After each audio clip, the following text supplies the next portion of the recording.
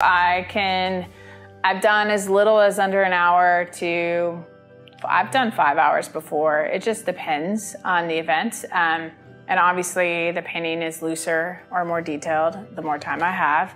But I go and I just give it all I got, and by the end of the time that I've allotted to paint, then the painting's done. So I mean, like, I can wrap it up, and there's ways to, like, kind of, you know, like if it's a simple painting because you don't have as much time, like you can do things to kind of close it out, I guess.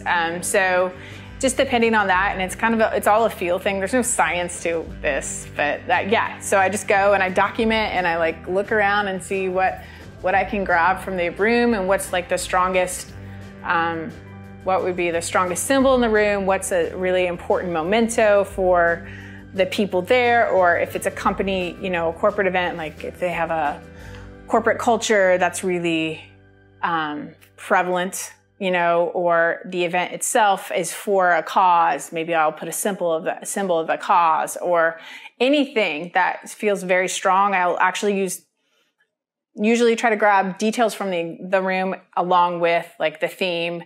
So it's kind of a collage of metaphors and symbols. Mm-hmm. So you have this really unique piece of art that you're connected to, and that is a memory for you, and it's also a unique, it's an experience as well.